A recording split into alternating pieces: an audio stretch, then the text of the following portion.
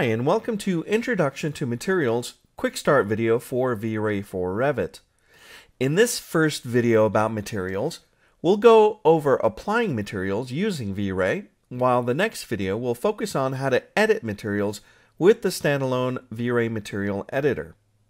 Now, launch your version of Revit. Here we're using 2017, and load the project file materials1.rvt, which you can download from the video's tutorial page linked below. This project was created in Revit 2016 and will upgrade automatically to newer versions of Revit, but may have issues loading into Revit versions earlier than 2016. Now that the project is loaded, click the V-Ray tab. Let's start by just rendering what we already have set up.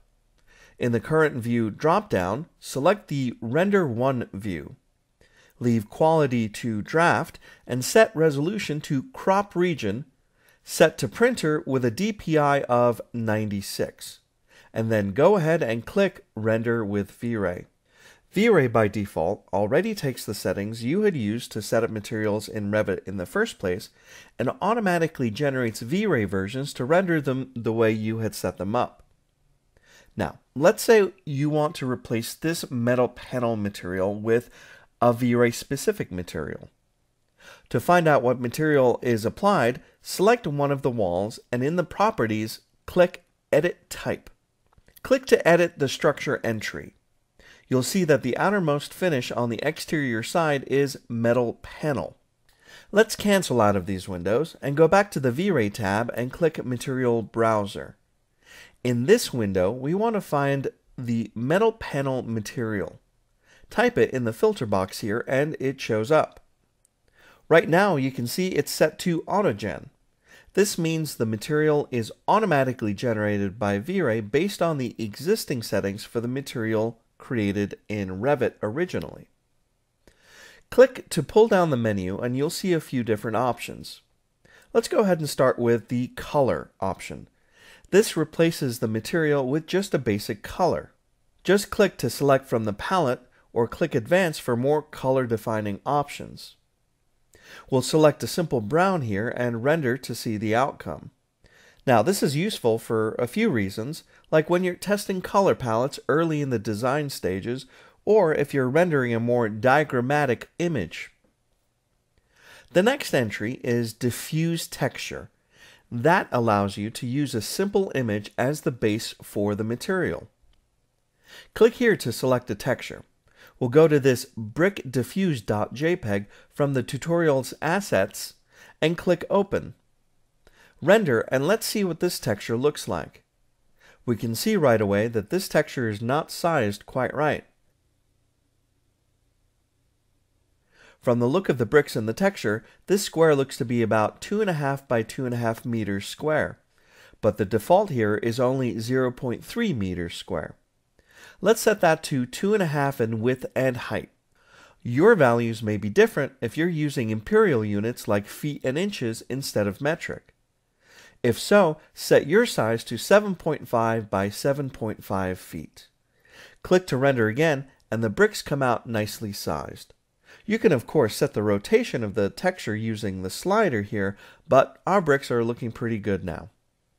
Now, the texture we have looks pretty flat, and that's because this is just an image for the material with no additional parameters to give the surface more detail other than this simple texture. Now, stop your progressive render and let's move on to using a V-Ray material. This takes you to a file browser that takes you to a folder that has a small library of materials for you that are installed with V-Ray for Revit. Navigate to where you downloaded the assets for this tutorial for some materials that we bundled with this exercise. Select brick.vrmat and click Open. That material actually uses the same texture image of the bricks that we just used, so we don't need to bother to change the size. Click Render with V-Ray and let's see how it looks. You can see that the brick texture looks much better and has more dimension to it as it's a full V-Ray material. To edit the material, click this button in the Material Map dialog to access its parameters. We'll go over editing materials much more in the next video, but you can experiment in the VR Matte Editor and see how that changes the look of the material. Just make sure to come back to the original settings to continue with this tutorial. Now let's take a look at global materials. Click the Global Materials tab in the V-Ray Material Browser. Now these controls allow you to override all the materials in a project with the one you specify here. For example, any surfaces that do not have a material assigned, or if there's a problem with that material, it will render with the unmapped materials color, which here is set to magenta. You can override both opaque and transparent materials by clicking the checkboxes. Change the current view to Render to and click Render with V-Ray. We made the same overrides in the previous Intro to Lighting Quick Start video to make it easier to judge just the lighting in a scene by using a simple gray material override, which is seen here. This may also be good for nice looking conceptual renderings as well, without worrying about all the materials in a project. We're not just limited to a diffuse color. We can use a pre-made material by enabling the Use Pre-Made Opaque Material checkbox here. Click on the Material Ellipses icon and select the material file inkwashtoonwhite.vrmat found in the downloaded assets for this tutorial. Leave the width and the height as is. Notice that there's a sub-material. Some V-Ray materials can be combined or layered together for a more intricate look needed by a surface. In this case, we have a toon material. Select the Inkwash Toon White material from the pull-down. This material creates a black outline. For the transparent override, click on the color pull-down for diffuse and choose a cyan or aqua color. Set the transparency to be about 0.95. Now set the glossiness to 0.85 to allow the reflections and refractions in these surfaces to be a bit blurry. Click Render. The toon outline gives you nice solid diffuse surfaces like this light gray, but adds black outlines around the geometry, making for a pretty nice conceptual image of your design.